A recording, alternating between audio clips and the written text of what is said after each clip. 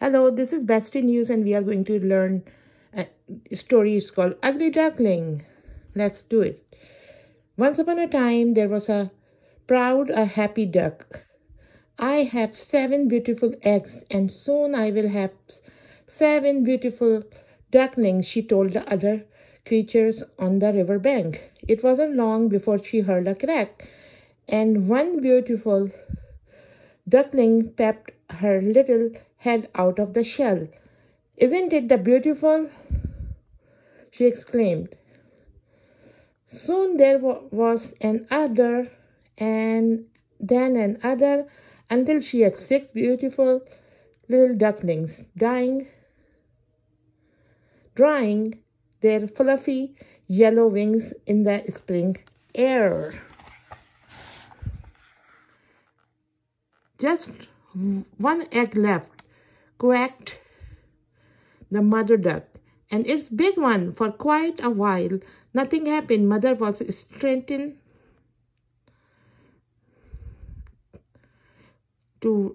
to worry when at last the big eggs began to hatch. Tap, tap, tap, out came a beak.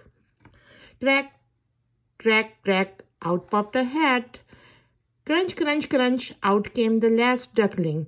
The last duckling did look strange. He was bigger than the other ducklings and didn't have such lovely yellow feathers. "That's all right," said Mother. "You are a special little duckling. Now come into water," she told her little duckling. "Now come into the water. You must learn to swim right away." One by one, the ducklings hopped into the water, landing with a pop. But the ugly duckling fell over his big feet and landed in the water. The ugly duckling fell over his big feet and landed in water with a big splash. The other duckling laughed at their clumsy brother. "Now, my little chicks," said Mother Duck, "stick together and stay behind me."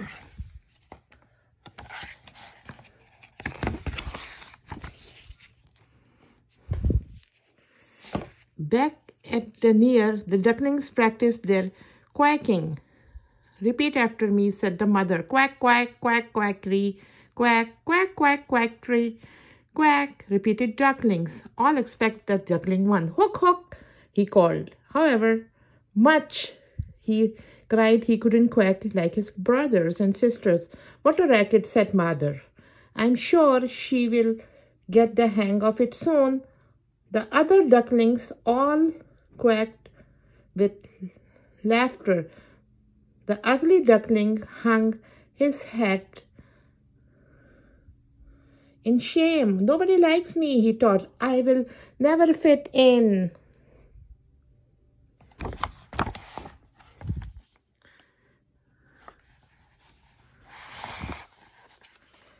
The next day, the mother duck took her little ones for another swim.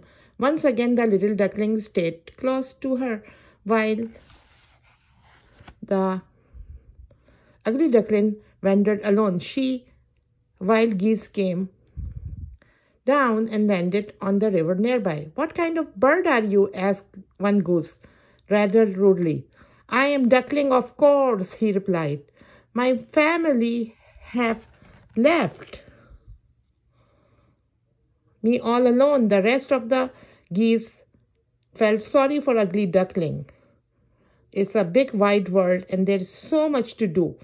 But the ugly duckling wandered and tried to leave, but he stayed where he was.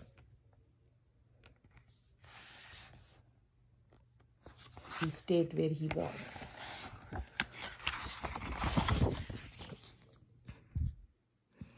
When their mother wasn't looking at, the other ducklings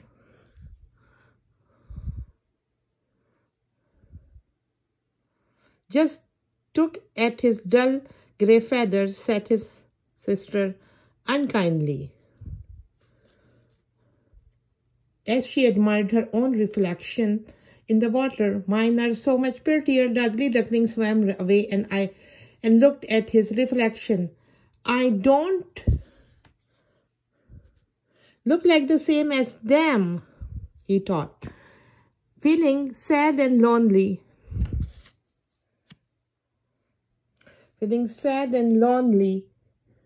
he swam down the river and couldn't stop until he had reached a place he had never seen before. I may as well stay here by myself, he decided. Summer turned to autumn. The sky became cloudy and the river murky, but still the ugly duckling swam alone in his quiet place of the river. Snow fell heavily the winter and the ugly duckling was cold and lonely. The river was frozen solid. At least I can't see my ugly reflection anymore, he thought to himself. Spring arrived at last and the ice thawed.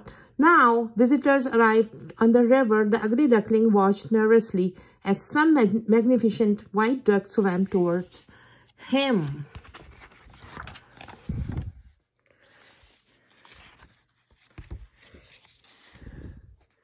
You are very big ducks, he told them. When they swam close, we are not ducks, laughed the elegant creatures. We are swans like you. The ugly duckling didn't know what they meant.